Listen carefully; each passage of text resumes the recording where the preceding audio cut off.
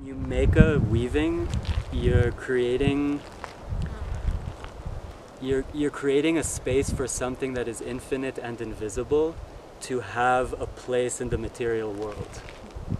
And so weaving is, in its original intention, not only to clothe us, to protect us as we are outside in the world, it's a very literal creation of a bridge that helps us keep a connection, keep a connection between us and our maker.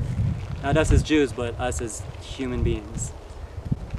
In Jewish culture, it's expressed in the ways that it's expressed.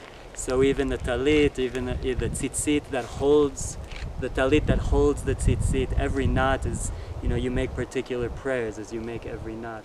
I just thought you might try to weave in a story between what weaving and what textiles reflect in Jewish culture and in our history and tradition and spirituality, and then our work that we do with myself and our collective that's based in Israel, Palestine. There's this amazing story in the Talmud, I believe it is. Yidel probably even knows where it is, but it's about when Moses and Moshe Rabbeinu finally, when he's about to die, and he refuses to die, and the Malach HaMavet is starting to carry him to heaven, and he's like, "No, I'm not ready yet. I still got a lot to do," And only been 120 years. Yeah, and so he's refusing, and he's going on this whole debate with Malach HaMavet, with the angel of death, I think it is, and saying, "No, there's still this, and we didn't get to do this, and I didn't get to do that." So finally, Malach HaMavet takes him layer by layer through one creation to the next heaven, to the next heaven. He's like, let me show you what you've done. Let me show you what you're doing. So every time the people of Israel pray and come together to praise, every word they speak becomes a string, and every string that is created by your speaking becomes the garments that the angels wear. Because every time a Hebrew word is spoken by our people, and when you come together in praise, and when you come together speaking on behalf of this unification, every word you speak becomes a string which the malachim are weaving into garments that they wear to keep themselves protected, to protect all the people in everyone's own path. And when he saw that, he was like, "Okay, said that I can go now." I've been fascinated with textiles and weaving for about 12 years or something like that, and I really wanted to learn. One of the times I went back home to Israel, Palestine, I really wanted to meet the people who have been there the longest, and from now, from this time, and what might be, which to me are the Bedouin people who've been nomads all over the Middle East for a long time. And so we started on this kind of wild road of me trying to find any Bedouin who I never had any experience with or exposure to, which I didn't even know only women weave. So I'm an Israeli Jewish man looking for some Bedouin woman who I didn't even know about, who would even just be willing to talk to me, let alone anything else. And I was just fascinated, how is all this relationship with weaving and the actual earth, the actual land, connected? And who are the people who have been in this land together with Jews, together with Israelis, together with Palestinians, together with Arabs, and all of our various ancestral narratives, who are also the people who were still nomads, were still living a much more natural reflection of who we are as people connected on this earth. And I met an Israeli woman who ended up introducing me to a very special Bedouin woman, Alea L'Shalom, Zichronah Levracha, Faiza Abu Amra. She passed away in February at 87, and she ended up really taking me in, and I started to learn weaving with her. And this was about a decade ago. The original, what they call Bedouin weaving.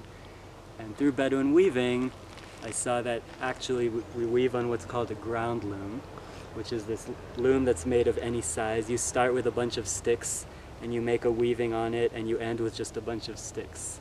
And so it's one of the oldest forms of weaving on the planet. The scholars are arguing between that and the Mayan or Central American backstrap weaving.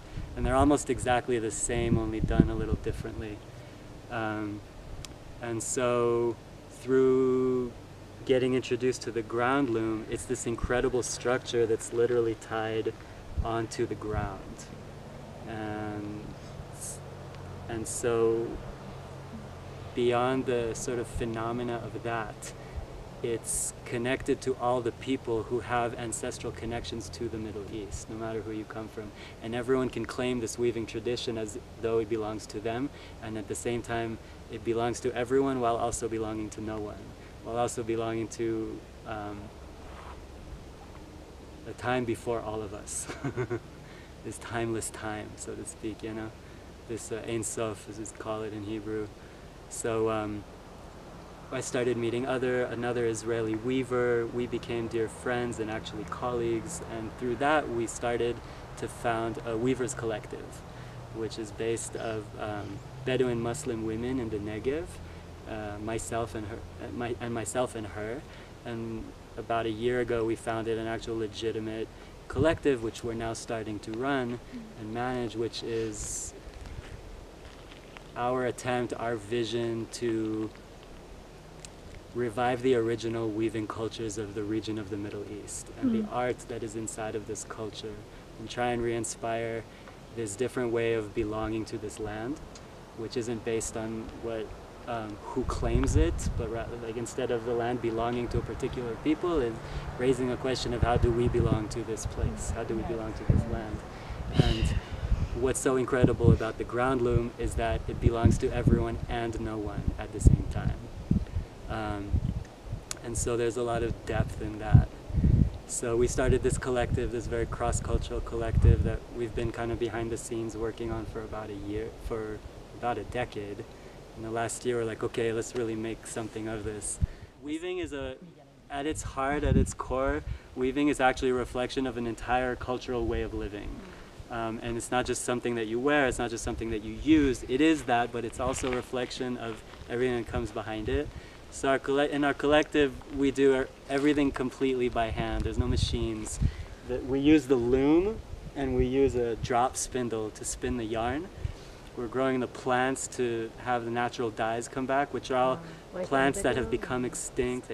So we made this little clip, so I thought to show you guys. But it just shows you a little bit of a visual of the story of what we do and why we're doing it.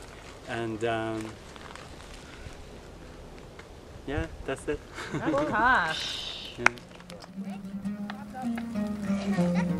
Salam alaikum, shalom, and welcome to the Ghazala Collective. We are a cross-cultural collective of Bedouin Muslim and Jewish Israeli artisans made of weavers, spinners, dyers, shepherds, and farmers. We return to the lands of our ancestors, to the Arava and the Negev desert, where Sarah and Abraham once walked. And there we found a nearly lost tradition, as well as our own sense of home. So we formed Ghazala, a multi-regional network committed to reviving the weaving cultures of the Middle Eastern nomadic ground loom. Through our work, we connect beyond political barriers to encourage a culture that nourishes the land, the plants, the animals, and the people.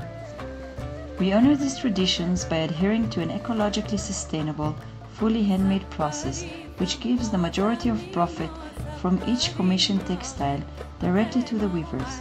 The weaving then takes place in both Bedouin and Jewish homes. Our wool is sourced from the beloved sheep and camels of 4 Bedouin clans in Arad.